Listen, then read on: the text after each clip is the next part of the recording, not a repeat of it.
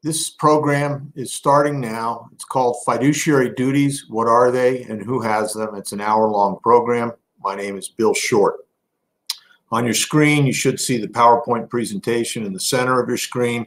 That would take up most of it. There should be a small box at the bottom right-hand side with a video feed with me. No mask, yay. On the left side of the menu, if you have any questions, there's a questions and icon, and type all of your questions there, and go ahead and do that as the program goes forward. But we're going to hold responding to the questions until I get through the materials, hope about 50 minutes, and then be able to answer those questions. So I'll address those questions at the end of the seminar.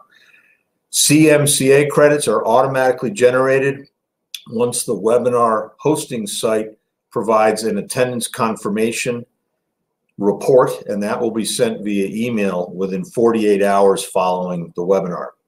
These credits are not transferable. If you have any questions about those credits, please email education@altitude.law or call our coordinator, Sean Sanders, directly. His telephone number is 03-991-2076. So again, if you have any questions about those CMCA certificates. So now we'll jump in. Welcome aboard. I'm understanding there's almost 250 people here, so maybe there'll be a lot of questions, maybe there'll be none. I appreciate the interest. I hope I can be helpful. So here on the screen, I've gravitated to the first one just to get through what I hope we will accomplish here. Like I said, it's a pretty big topic. And these screens are full of material. I'll do my very best. I think it's hard. I think people get worried about, what is a fiduciary? And so I hope to get through that. It's different depending on what state you're in and what statutes and what cases and that sort of thing are applicable. And there's more than one standard. Goal here is not to get you hung up on the legal part of it, but to explain what the standard of conduct is. I mean, what does it take to meet this standard? What can you do? How can you protect yourself? And finally, or I should say next, to discuss best practices, ideas for how you as either managers or board members can go ahead and fulfill those duties, again, in the community association setting. Finally, right before the question and answer section, I hope to discuss a few recurring scenarios that I've seen over the years where there's a contention that someone has not met fiduciary duties and how you can kind of work through some of those problems. Once again, go ahead and type those questions when and as you have them. We'll take them up in order at the end of the program. All right. So the definition which we find in the Colorado jury instructions, that's a book of different jury instructions for trials that go to a jury as opposed to the court, but the court would follow it, has this quoted language. And the case law that follows that, and it also follows some of the statutes, talks about whenever someone is in this position of having power to do something over another. The examples other than, of course, in the community association setting are a partner as it relates to a partnership. For me, to a client, I've got fiduciary obligations, an agent to a principal. So in any principal-agent relationship, that's going to include a community association manager to the HOA. The board member has a duty to the association, a fiduciary duty. Another example, and I don't have it on the screen, but examples, if you were the trustee of a trust, that is a fiduciary. All right, give me some more specifics. Expanding on the definition, the idea is that this fiduciary must act with the utmost good faith and loyalty for the benefit of the association or the benefited party if it's someone other than an association. That means setting aside what are your own personal goals, agendas, preferences, financial incentives, and acting for the benefit of the other. Again, this fiduciary duty is one of the highest duties in the law, so it's significant. and it should not be discounted. But that is, I think, daunting for some people, and I guess that's why there's 250 people on this seminar. But it's not an absolute duty. You're not expected to be perfect. I know I'm not perfect, and I'm sure none of you are. But it's attainable. All right, here's how. A lot of times the conversations that you'll see in articles or in case law or in statutes about the fiduciary duty expand on it by talking about the duty of care, the duty of loyalty, and the duty of obedience. So on the screen is the first one. Duty of care, you've probably heard. We all have a duty of care just out in the world, regardless of business relationships or regardless of contracts or regardless of statutes. We have to act responsibly in a non-negligent manner.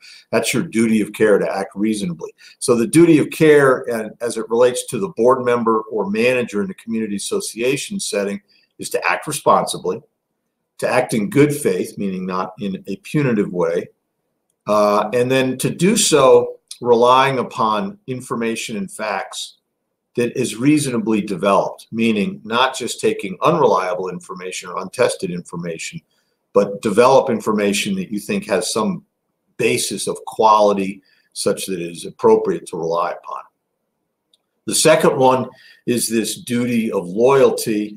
That's again back to this notion of working for the benefit of either, as it relates to the HOA, the manager's got to work for the benefit of the association as a whole. It's got to be responsive to the board, not to act in the manager's own interest or the management company's own interest. The board member has to act for the overall organization's benefit and not to line that board member's pockets or to do things that benefit the board member as opposed to the association as a whole. So that's the loyalty part of it. Faithful, loyal, acting for the organization, not for your own benefit. A subset of that is in that paragraph about loyalty is if you've got information known to the director or the manager which may affect the association's business or operations, you have a duty to disclose it. So you can't have reason to think that a course of action may not be the best idea, and we'll get into some examples later on.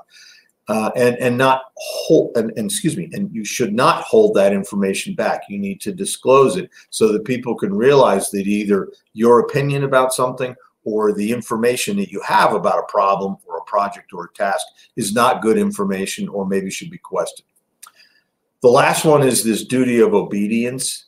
That means following a number of different things that are applicable to community association setting. That includes statutes. That includes the governing documents. Again, we'll speak about this in a little more detail, but it also means decisions. There may come a time where either a board member or a manager has discussed and has a personal position about a decision that has been reached by the organization, the HOA, and you don't like it. You're not happy with it. Well, the decision has been made and you have the obligation to go ahead and follow that. That's the duty of obedience. If you don't like it, you register that as your vote. If you really don't like it, you resign or you quit. But you don't undermine those decisions. You do have the duty of obedience to follow what has been required by prior decisions or by the documents. All right, now's where you're all going to get nervous. What are some of the topical areas where board members and managers have responsibilities? I'm not going to spend too much time here. Like I said, this is a fairly big topic. I used to teach a class for the Colorado Association of Nonprofits. It was an all-day training session for board members. A lot of our classes here at Altitude Community Law include some of the, getting into the weeds on how do you fulfill your responsibilities. But here on the screen are some of the bigger topical areas where you have to go ahead and exercise decision-making, exercise fiduciary duties, fulfill those fiduciary duties. Now, the first one says legal. Well, you're not lawyers. That's okay. Rely on lawyers. Financial is the next one. Okay, I'm not an accountant. That's okay. Get good financial statements and consult with people who know about it.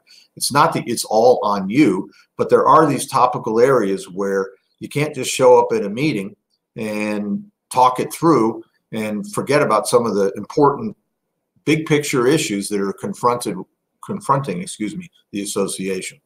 And so that gets into selection of staff, continuity. What I mean by that is if you're going to resign, who's a good person to nominate as the next board member or the next manager.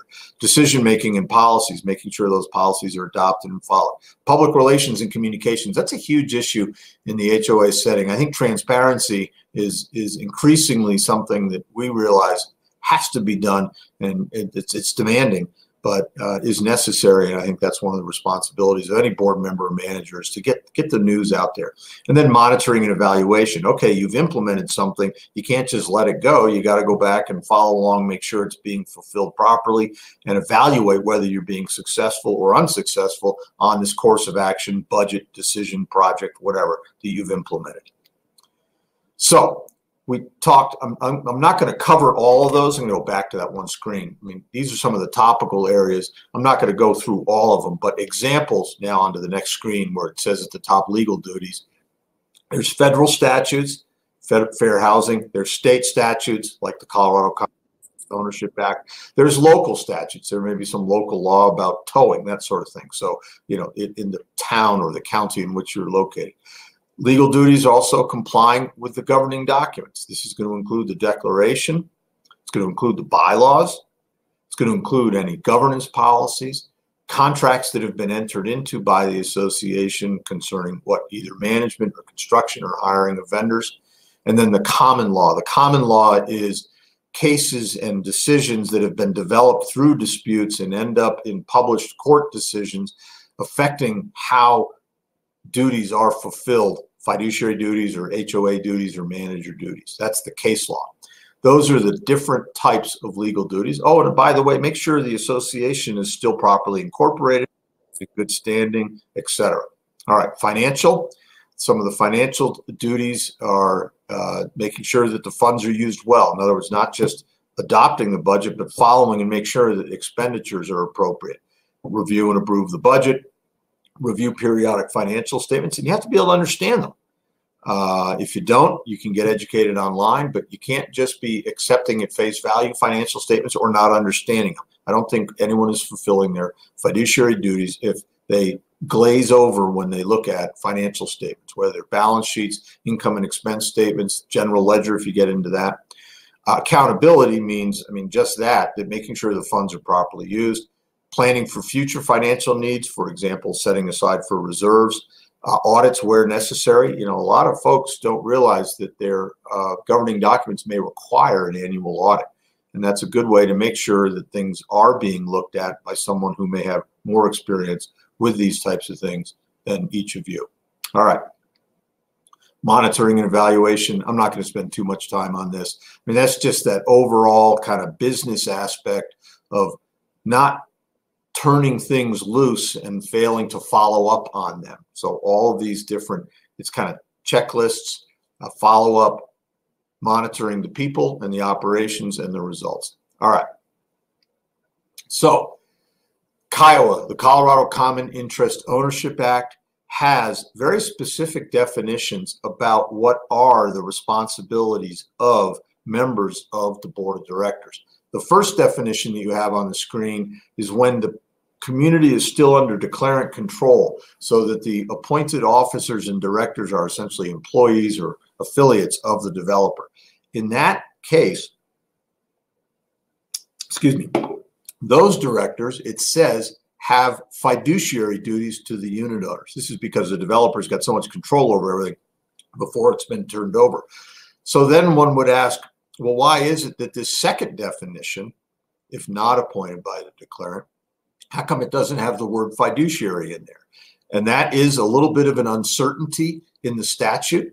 And yet the case law that interprets some of these statutes still holds to the fiduciary type of duty. That second definition talks about you won't be liable as long as you've, as a board member, in the performance of your duties, unless you've acted in a willful and wanton manner. We'll get back to that in a minute. That second definition is known as a qualified immunity. What that means is you're not absolutely immune from getting sued as a board member that's not appointed by the declarant. It's a qualified immunity. That means that if someone does decide to file a lawsuit, it will be filed but it makes the likely outcome of the lawsuit more favorable as long as that person has acted responsibly and has fulfilled some of the other details we talked about before. Again, though, back to that second definition, what does this mean? You're not going to be liable unless you act in a willful or wanton manner. So we're now on the screen that says willful, wanton, what? This is a statutory definition of willful and wanton conduct. It comes from the Colorado statute on punitive or exemplary damages. And so it refers to conduct which is purposely committed, which you must have realized was dangerous or heedless, done recklessly, without regard to consequences or of the rights and safety of others. An example I've seen come up in the HOA setting where that was, in fact, it was a case I was involved in some years ago, was a situation where the board and manager did not have much in the way of funding. They couldn't get special assessments imposed, and the allegation was that there was willful and wanton conduct and therefore no immunity for the board members because they had failed to fund repairs and maintenance and things were falling apart. That's the type of thing where someone might make that allegation and there may not be that qualified immunity. Willful and wanton conduct in all the case law construing these statutes means it's conduct beyond mere irresponsibility, mere negligence, mere unreasonableness. It's an enhanced, an aggravated form of conduct. So that standard, if that's what your conduct gets measured by, is going to make it easier for you to be free from legal liability for a decision. But again, as I say here on that third bullet point, while that qualified immunity suggests a duty which is less than a fiduciary duty, that statute's been on the books for many, many years. Nevertheless, there's been case law following that in Colorado, published cases, which mean they can be relied upon by other courts, and they generally hold to and speak to the fiduciary nature of your duties going forward. All right, so what do? In addition to Kiowa, the Colorado Common Interest Ownership Act, an applicable statute is the Colorado Revised Nonprofit Code. Virtually all HOAs are incorporated as nonprofit corporations. And that statute has a specific provision that talks about how directors and officers can fulfill their duties, and then we'll get onto it a little later on, also how they can be determined not to be liable. So I think it's worth having a little discussion about that. Hopefully it'll give you a little more comfort, or else just a little more legalese for today about what it is to fulfill a fiduciary duty. And it sounds a lot like what I've already discussed before. You discharge your duties in good faith, and then B, with the care an ordinarily prudent person in a like position would exercise under similar circumstances. And then last, in the best interests of the nonprofit corporation. So that's that duty of loyalty we talked about before. Let's look at that second sentence. Ordinarily prudent person means that you don't have to be a specialist, or you don't have to be an expert in what you're doing. You need to be what they call it, the reasonable person. Ordinarily, not excessive, not below normal, average. Prudent means careful. You got to be reckless. You have to be informed. In a like position under similar circumstances, what that means is there's no cookie cutter result that, well, someone else did it over here this way, so therefore if I did exactly the same thing they did, then I'm automatically fulfilled my fiduciary duty. It's all fact specific about how much did you know, how much information did you have, how much danger was there, how much risk was there, how much research was done, and was it a good decision? So that's a very sort of fact-intensive inquiry, that definition B that's here on the screen. All right. So I'm comparing here the language that I had in the first few slides about duty of care, loyalty, and obedience with these statutory definitions. And essentially, that duty of care, act like an ordinarily prudent person. The duty of loyalty, act in the best interest of the organization, not in fulfillment of your own personal agenda or your own interests. And then the duty of obedience, and following the requirements, the mandatory requirements of statutes, governing documents, and organizational decisions. We're going to get into a little later on the mandatory versus discretionary part of it. The duty of obedience relates to what's mandatory. So, wow, Bill Short just scared me here with all this legalese and all this craziness. How am I possibly supposed to do this? The pay scale isn't great for volunteer directors. Why should I even do this? Please do it, because you're not alone on an island here trying to get all this done. In the Colorado Revised Nonprofit Code, I gave you that on that previous screen, what are the basic obligations. Here is another provision from the same statute, the Nonprofit Code, about how you can collaborate and rely upon others to fulfill your fiduciary duties. And so just go ahead and look at that screen for a minute. So let's look at A. Let's assume that you're a director and there's a board of 5 and there's a construction issue that's come up about what to do or what to spend or how to repair the streets or how to repair the decks or something like that. But you're really clueless about construction. But there's a board member who used to be a contractor or used to be a paver. Well, you can rely upon that other board member or officer or vice president, or if there's employee, you don't typically have employees in an HOA, but let's say the community manager you have been doing this for years and years and has lots of good experience about construction or paving or whatever is the applicable topic. So the board member can rely upon that person if that board member reasonably believes that this other person, be it a manager or a fellow board member, is a reliable person and has some competence in that area. Item B, that's why altitude community of law exists, this is a complicated area. I'm not pretending it isn't. These statutes, Kiowa, all these complicated issues about how to manage an HOA, go ahead and consult legal counsel. That's what we're here for. We're here to help.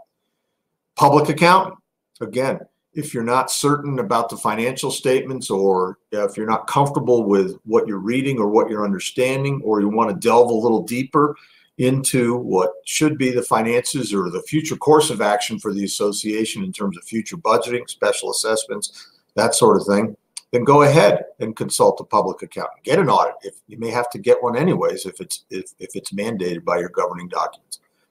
D is kind of a catch-all. Example is we see a lot in the sort of the fair housing arena, all these issues now about emotional support animals. Well, what if there's some person who's out there who knows a lot about emotional support animals, is not one of the directors or officers, is not an attorney, although we know a little bit about this topic, not a public accountant. There's some other consultant who knows about emotional support animals or knows about who knows what, swimming pools, right? As long as you reasonably believe that person or that organization has got some level of reliability and competence, you can rely upon them. And then the last one is a committee. Let's say you've got a large task that you're undertaking for the organization about moving forward, about to build or renovate a clubhouse or that sort of thing. You have a study group, you get some volunteers, you get a committee, you get them on and get them to report to the board. And it's got people on it who've been studying it in a lot more detail than you have. You can rely on that committee. Again, once again, if you think they deserve the confidence that you've given them in the project that's been assigned to them. All right? So, takeaways. Go ahead and get the information from outsiders. Don't just sit there in your board meeting and say, we want to make a decision, we got to make a decision, we got to move on and get to the next agenda item. Seek, and if it's going to take another meeting, obtain, and then review information from outsiders to help make the more complicated or the more difficult decision. That is not only a good way to make decisions, but it also is a good way to protect yourself, because that is what the law says you're entitled to do. Again, you have to have some reason to believe that the person you're relying upon or the information you're relying upon is reliable. If it's just some bid from some vendor and you have no idea about the vendor's qualifications, licensing, or that sort of thing, maybe that isn't acting reasonably. Just taking something at face value isn't sufficient. So at some level, it's going to be a sliding scale. Less for a simple situation, more due diligence for a more complicated or expensive or risky undertaking. You have to do some sort of due diligence. Who is this person? Validate, get references. Make sure they're licensed. Test the information. Bring them in. Ask them if they've done similar projects. Let's say it's construction or let's say it's repair. Ask tough questions. Ask them if they've had, that they've been sued. Ask them if they've ever declared bankruptcy. Those sorts of things. Don't just accept everything at face value. Again, this last point is if for some reason you have knowledge from your personal life or just because you heard something or you read something in the newspaper that the vendor or this other entity that you're going to be engaging in has got a bad business record, you've got to disclose that to your other board members. And then you can't be relying upon that, or else you've got to test and make sure you've created additional protection so that you can use this vendor that has a bad business record. Maybe they've turned their business around and they're doing just fine now. But you have to check on that. You can't just accept something, and you have to disclose that information to everybody. So this fiduciary duty, who do you owe it to? This is where I think there's a great amount of confusion among, frankly, even other lawyers who come after HOAs and HOA board members. I see this a lot. Your duty is to the organization as a whole, to the entire organization, not to any one owner. It really is impossible for a director or a manager to owe a fiduciary duty to any one owner, because that invariably places that single owner's interest in conflict with the others, another owner. An example would be, sort of the barking dog, right? Let's say it's an emotional support animal and they're entitled to have it. And owner A says, I told you this dog was barking for my neighbor and you didn't go after owner B and kick that person out or kick that dog out. Well, wait a minute. You owe a duty to owner B as well. So remember that when you get into these disputes that tend to arise where someone thinks that you're supposed to be taking care of them, so to speak. You're not out there to take care of any one unit owner. You're out there to take care of everybody's interests. And guess what? That's a difficult and sometimes complicated balancing act. So practice tip, step back. Don't get involved in the emotions or the reactionary position that everyone seems to find themselves in. I mean, what I've noticed over the past few years is everyone wants things immediately. There's a lot more activist generation coming on board now, and it's very easy for all of us in any kind of setting, personal, business, legal, HOA, to get wrapped up in the situation.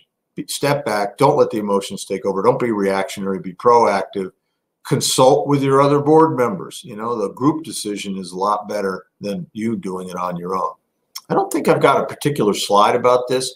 I haven't mentioned this, but I do want to mention it now. You, and this is for the board members, not for the managers per se, but guidance for the managers if they have a board that is not necessarily acting as a group.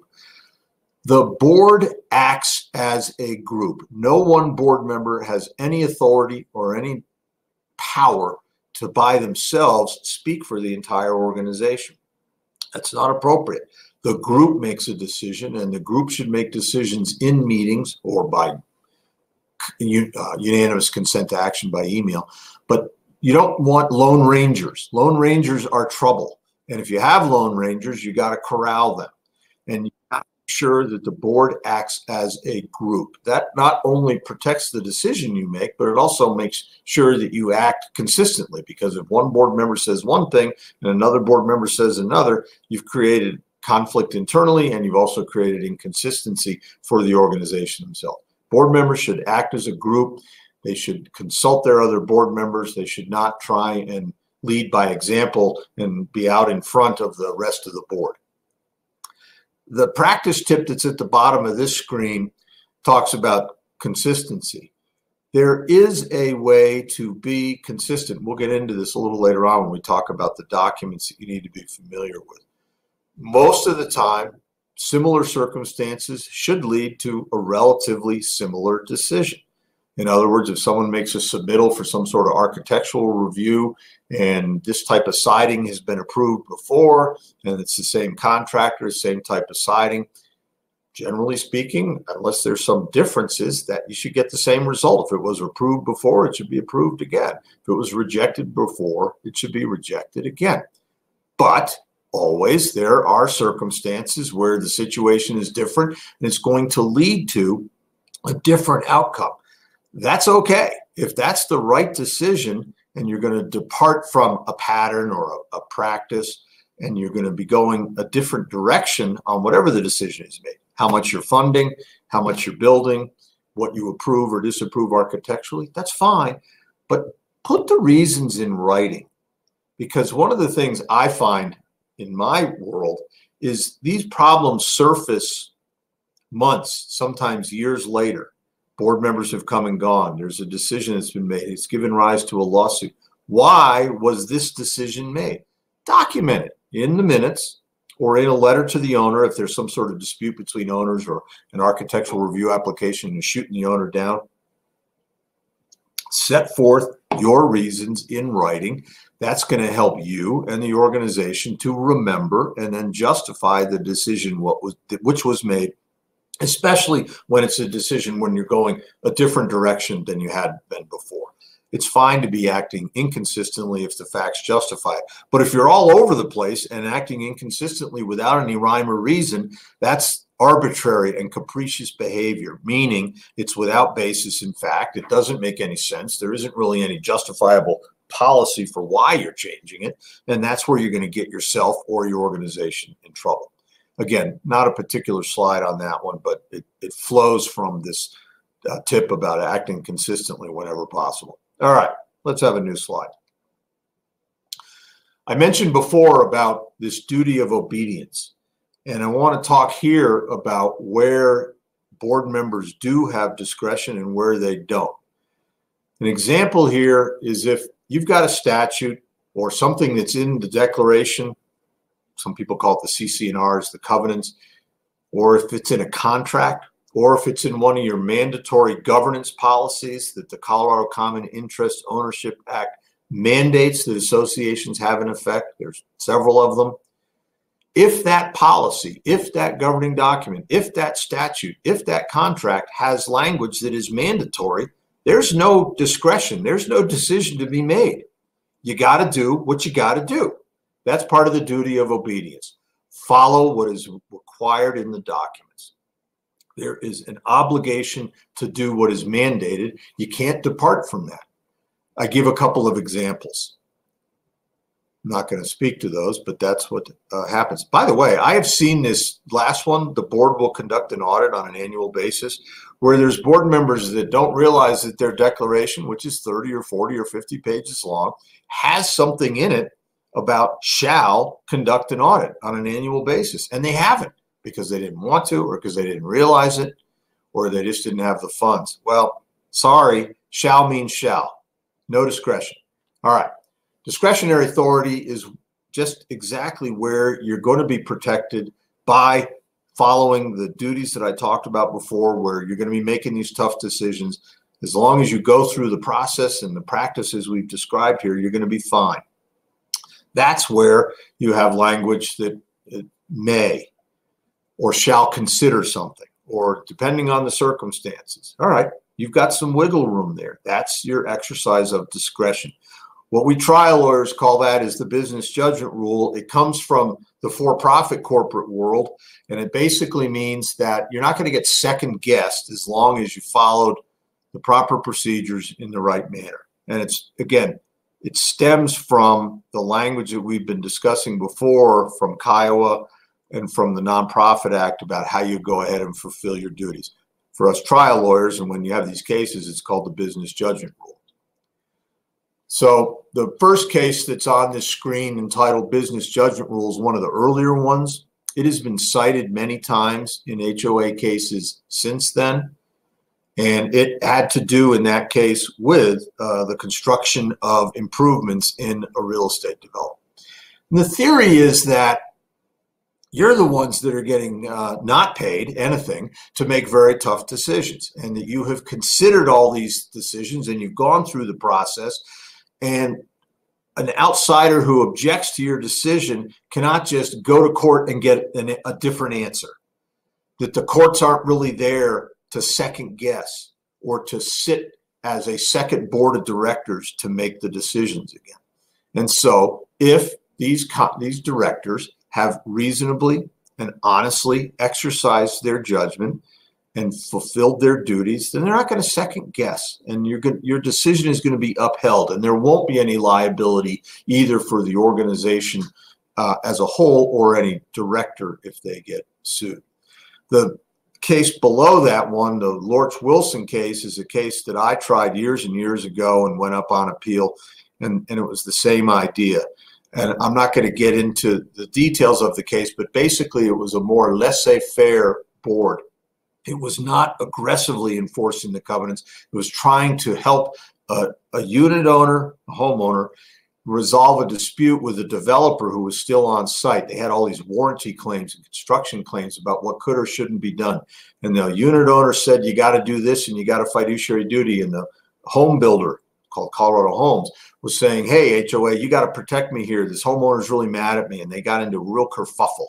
And the board was determined to have exercised good faith decisions in trying a sort of, they basically tried a rapport to try and get these two to solve their problems without sort of scratching and clawing and biting at each other. And the board was found, the organization was found to not be responsible because they had acted reasonably and they had acted in good faith. And so that's what you see from the cases, generally speaking, for these discretionary decisions. The courts don't want to go and remake the decision for you. All right. So good news and bad news. I've been prattling on about what all the law is here, and the outcome is that it is never going to be so absolutely clear that it can get a lawsuit thrown out against the board or, excuse me, the association or a board member if they're named. The inquiry about whether duties have been fulfilled and you've acted in good faith and loyalty and in obedience and exercising discretion reasonably, it's very fact intensive. And the courts are going to say, I can't tell on just a written motion to throw the lawsuit out whether you did or didn't satisfy that. I got to sit down and have a hearing or a full-blown trial. So the tendency is that these cases will be filed. They're not going to get resolved right away in your favor. I know that's frustrating, but that's just how it is. Our judicial system guarantees everybody their day in court, and that generally means it's pretty hard on something that's fact intensive to get it thrown out on the front end. Well, shucks, I'm a director. I don't like that. I may get sued. I don't need to get sued. How am I protected if the big ugly happens and there is a lawsuit? Well, we haven't mentioned the statutes here. You don't need to know the statutes, but under the Colorado Nonprofit Code and also in your declarations, and it's probably going to also be in your bylaws, there is indemnification, meaning the association is going to hold harmless, is going to protect, is going to pay for anything that happens from the good faith actions of a director. Okay, great. How's that get fulfilled? Well, if the association has to write a check to repay the director's legal fees, that's how it's supposed to work. How it generally is fulfilled is that the association will have a directors and officers, it's called D&O, liability insurance policy. If you're a board member, you want to have one of those. That's going to protect not only the organization, but also the board members from the expenses of these lawsuits. So practice pointer, make sure they got a good D&O policy in effect. I'm now going to pivot to 2 or 3 examples of where I see recurring issues where someone says that because of the outcome was adverse to one person or another, that they claim that there's a breach of fiduciary duty. Architectural control disputes. So let's just read that screen together for a minute and we'll circle back to that.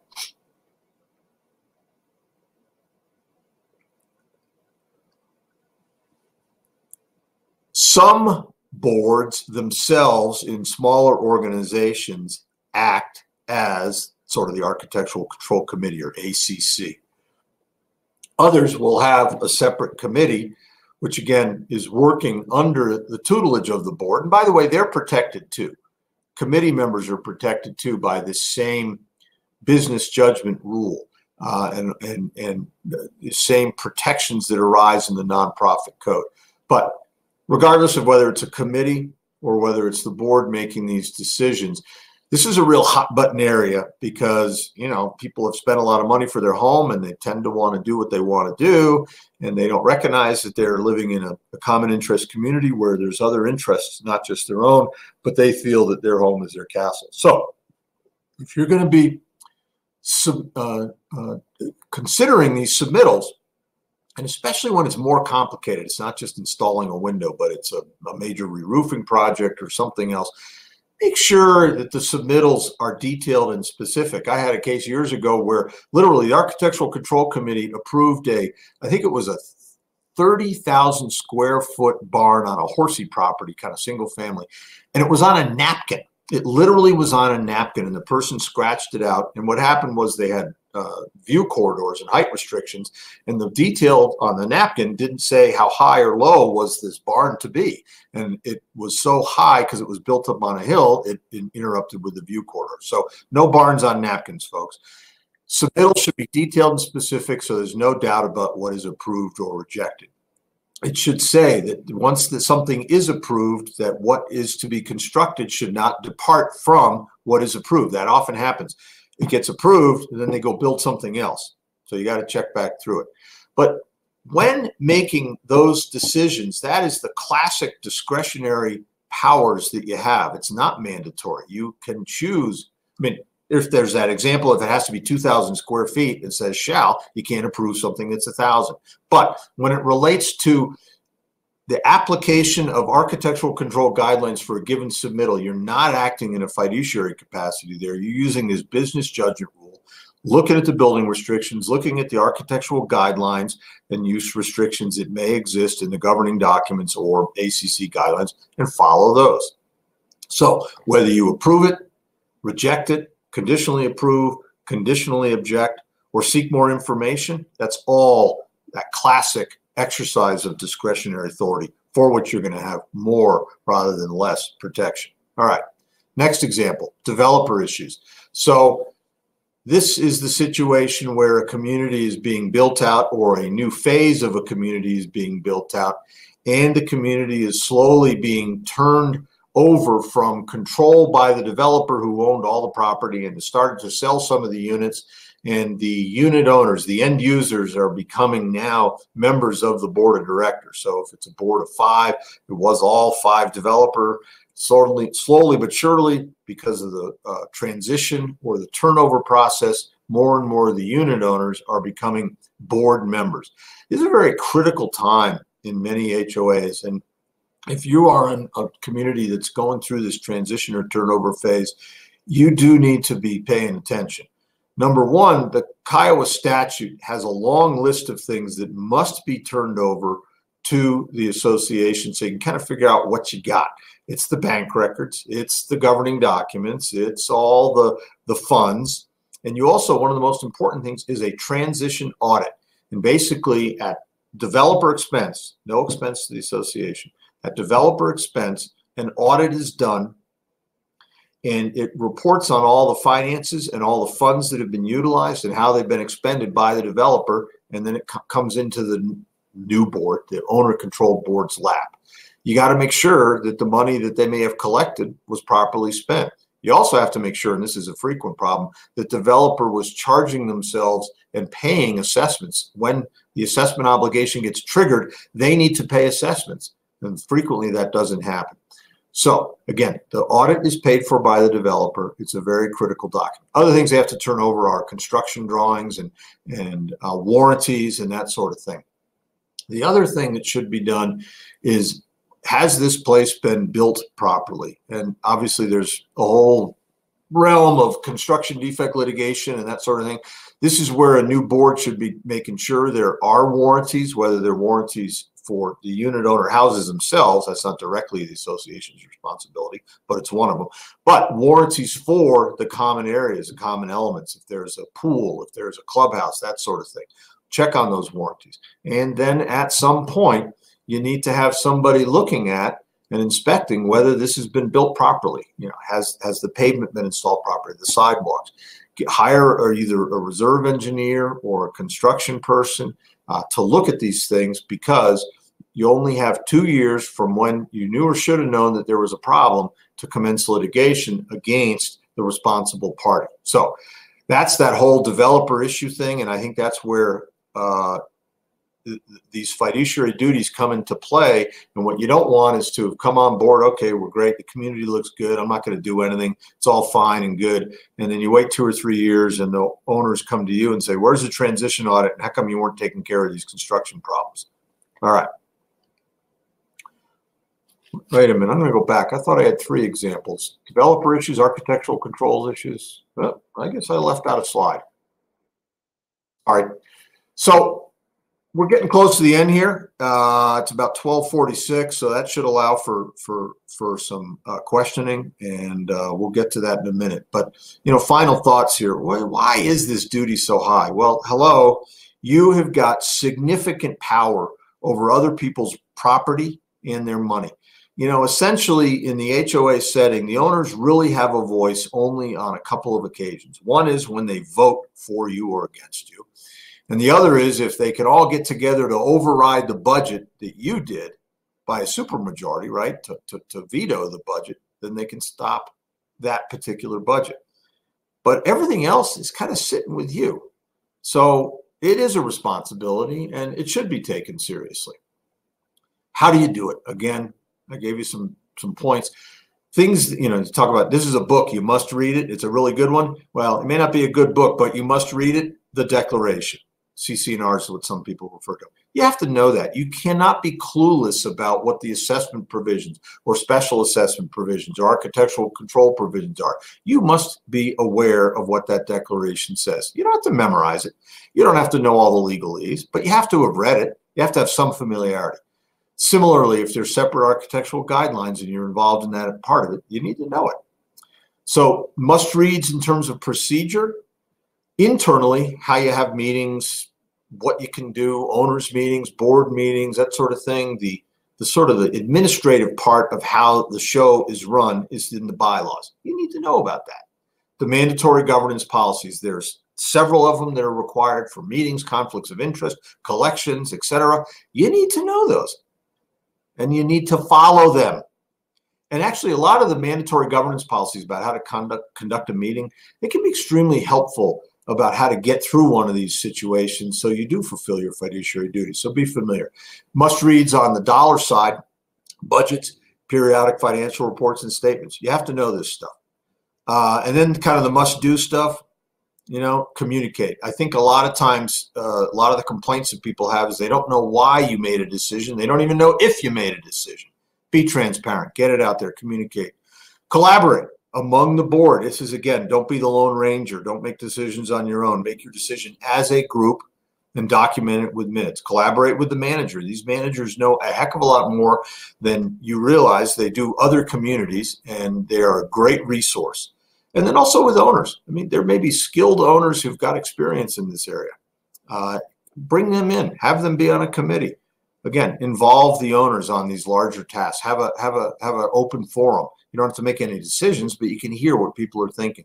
And then the consultation part, that was in that statute that I mentioned before about you can rely upon outside vendors and consultants. So do that. All right, I am now going to turn it to the questions. Hang on a minute. I got to figure out how to do this. All right. If I click on this, you are currently sharing your screen. Well, I don't see any questions. There we go. Okay, I have them. All right. Oh, let's see. It's about 12:49. I think I'm at the top. To what extent may a board member discuss previous ACC issues with committee members or HOA members? A member is publicly discussing. Oh, that was another participant's question. Excuse me. Hang on a minute. The whole question did not show up. Okay. To what extent may a board member discuss previous ACC issues with committee members or HOA members? A member is publicly discussing what he believes to have occurred as a truth. How much information can I give to clarify the situation and explain that we acted in good faith? That's an interesting question. There's a certain level of privacy within Kiowa about the architectural plans that may have been submitted by a unit owner. The idea is you don't want to have copyrighted architectural plans or privacy invasions. But yes, you can justify what your decision is. Where it gets dicey is issues about collections or foreclosures, right? There's a Fair Debt Collection Practices Act and privacy considerations there. But I think it is appropriate to discuss with committee members or HOA members why a decision is made. I think it's probably best to start with a written discussion and maybe send a letter to that person who's complaining. I'm sorry, you may want more of an answer. Let me do this. There's my email on the last slide. And then there's also my phone number, which is 303-991-2030. If I don't get to everyone's questions or we need more, get back to me. I'm going to go to the next question here. What if your management company doesn't follow through with decisions made by the board? Is that the end of the question? Yeah, that's not good. So the board of directors is the decision maker and is the authority for the association. The management company is a hired consultant to implement, to execute, to follow through and carry out the decisions made by the board.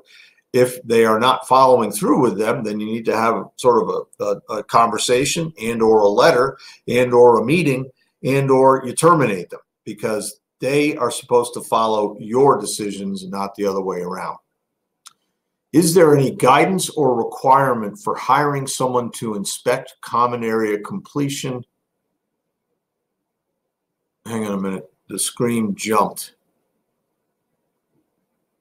Sorry, I was halfway through a question and here it is, and it jumped. The whole screen just moved on me. I apologize. Here we go. Is there any guidance or requirement for hiring someone to inspect common area completion? What type of documentation should come out of the inspection? Is the HOA solely responsible for the cost of the inspection?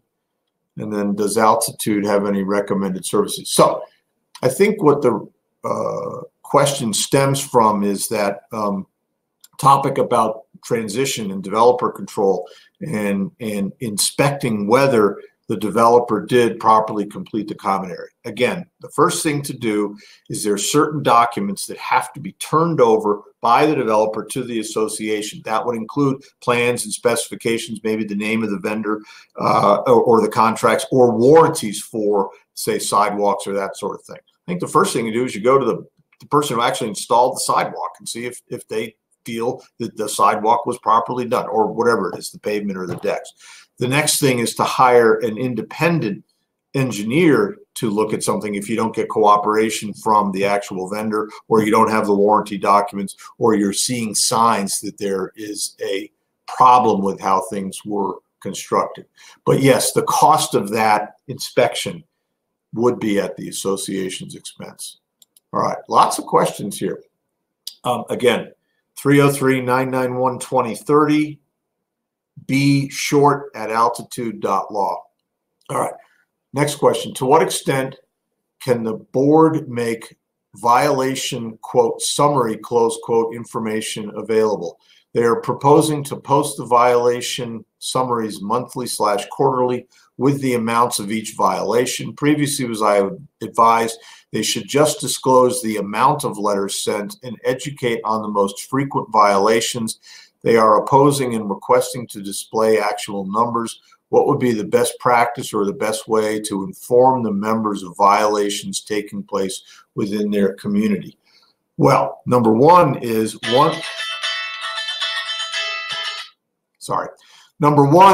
that you should have a covenant enforcement policy. enforcement policy in effect. That's one of the mandatory policies. I would shy away towards alleged violations until it's been established as such. I mean, clearly, if you're talking about collections, there's all sorts of privacy considerations. You can't be disclosing to third parties what's going on about how much someone owes or what you're going to do.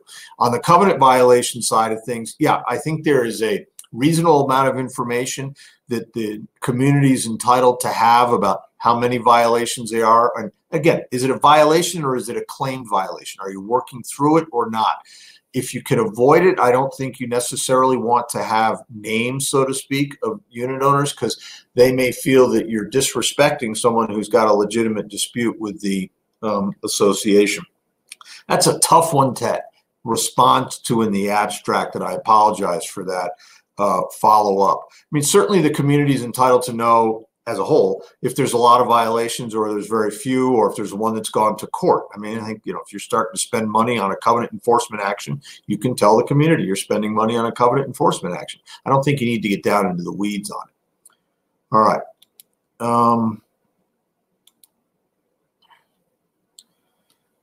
Hang on a minute. I got the first part of this question, but not the rest of it. Should managers be absorbing and doing the board members' duties, president, secretary, treasurer, etc.? Answer, no. This is the flip side of, you know, that question before, the manager's not carrying out the decisions of the board. Well, time to get a new manager or counsel that manager. The managers are hired consultants. And your responsibility and your protection and fulfilling your fiduciary duties is following the legitimate decisions of the board as a whole.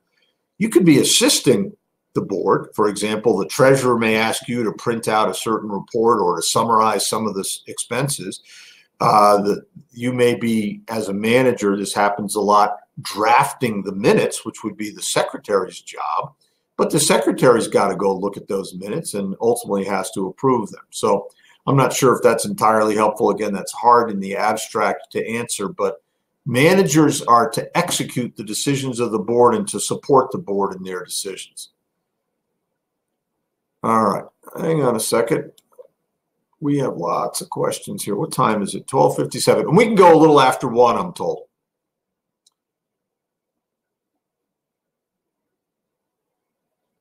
Is there any regulation or licensing of HOA companies and manager now? Good question. No. That may come back. Essentially, the licensing sunsetted, and then COVID happened. I think Polis and the legislature, and I may be a little wrong on this, but I think they came up with, we're going to study this and get back to it. I predict with the change of administration that there will be, once they get through all the COVID mess, a resumption of the manager licensing probably this year, if not next. And they probably, delay it a half a year or part of a year. But that's a good question. Whether you're licensed or not, though, doesn't stop best practices, right? And whether you're licensed or not doesn't mean you have or haven't fulfilled your fiduciary duties. There's all that hard work of getting it done every day. All right, hang on a minute. I'm going to try and get to some more of these questions.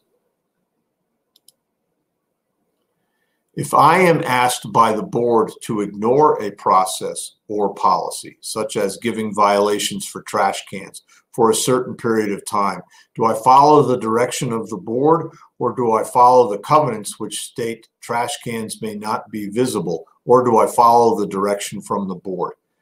You know, I'll give a classic example where this comes up is like holiday lighting, right? That technically the lights on the wall may be a violation, but, you know, it's the holidays, you give it a little bit of time. It's a violation, but are you going to come in like covenant enforcement Nazis and do it the next day? No, I don't think you have to do that.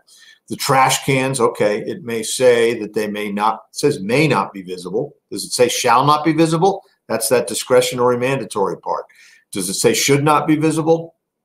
If you are being directed as a manager by the board of directors to literally ignore a policy or ignore something in the covenants, I think the pushback initially verbally is, well, I don't think I'm allowed to do that because it's a shall thing in the covenants.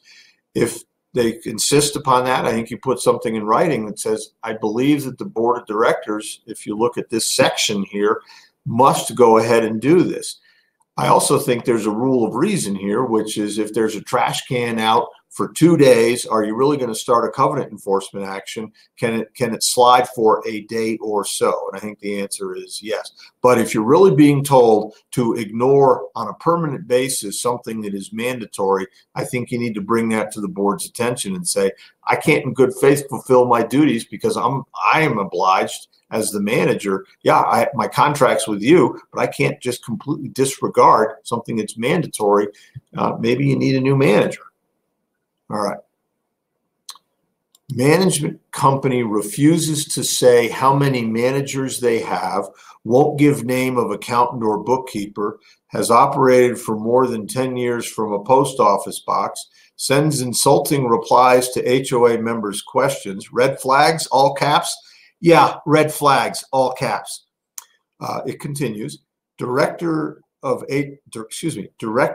HOA stuck in tight contract fail to do due diligence when contracting. Can complaints be made? Where will legislature reconsider licensing of HOA managers? I already hit that. I believe there's something in Kiowa that provides that a management contract cannot be more than 1 year. Don't quote me on that. I think you can get out of that. And I think that if you've got a situation where they won't be cooperating with you and you've tried, it may be time to get a new management company. Yes, those are definite red flags. And I know that 99% of you managers that are on the line are not that management company. All right. It's 1:01. I don't know if any of you are getting cut off. I think I can go a few minutes longer. Again, you got my email, you got my phone number. Here's one situation. HOA treasurer, an experienced business owner, moves for an audit due to confusing financial information and lack of information from management company. Rest of board votes against, presumably the audit, due to the fear of cost. Management company drops HOA immediately, but provides, quote, notice allotment time. I don't know what that means. Rest of board believes treasurer has insulted company. Declaration established for 250 members says nothing about audits, and board has lots of dollars. Well, that's an interesting question, okay?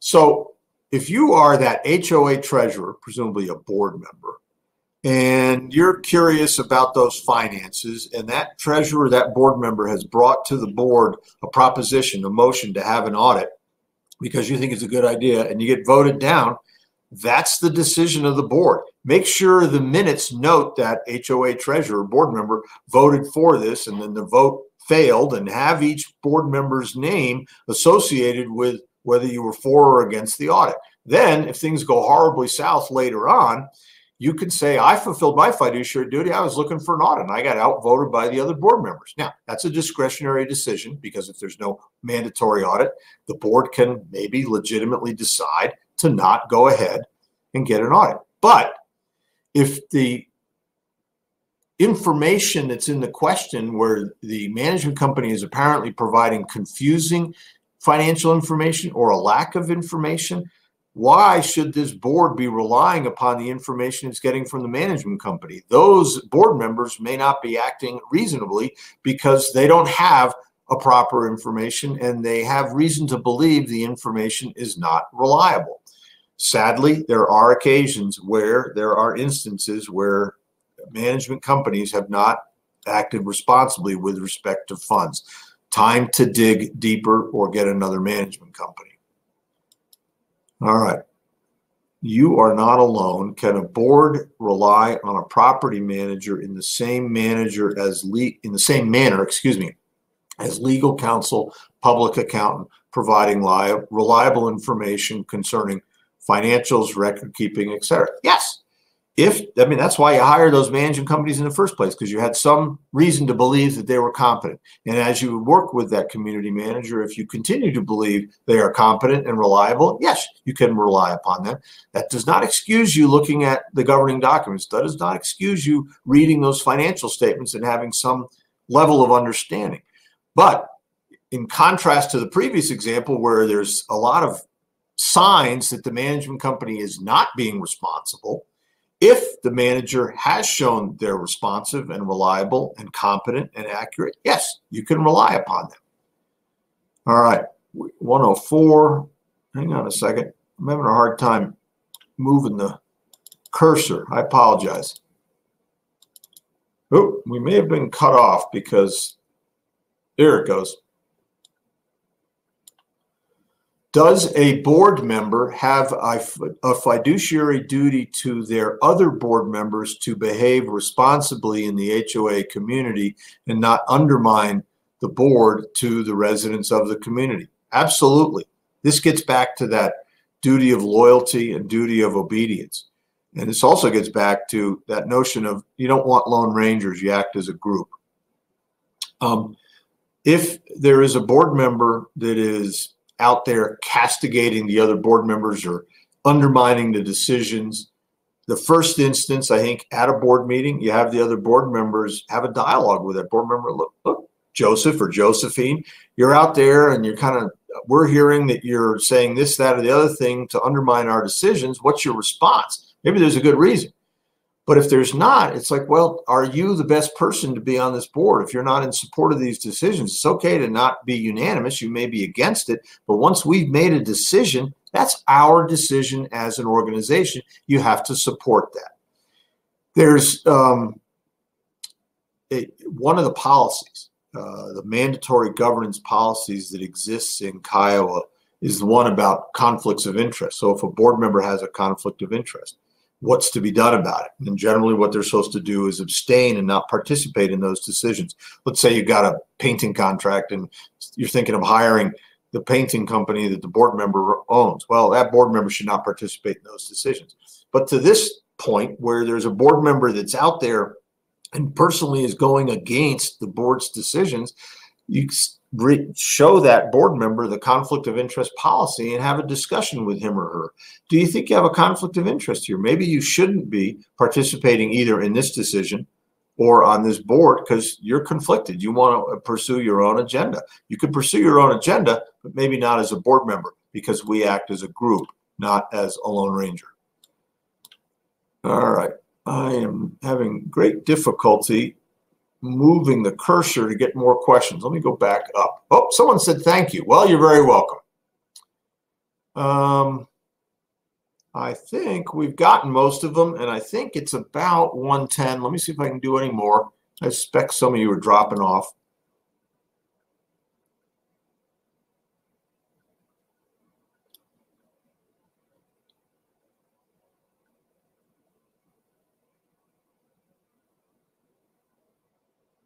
I think we got all the questions here, folks. Wow. Again, telephone number 303-991-2030. Email bshort@altitude.law. Thank you very much, everybody. I hope it was a little bit helpful. Make it a great day.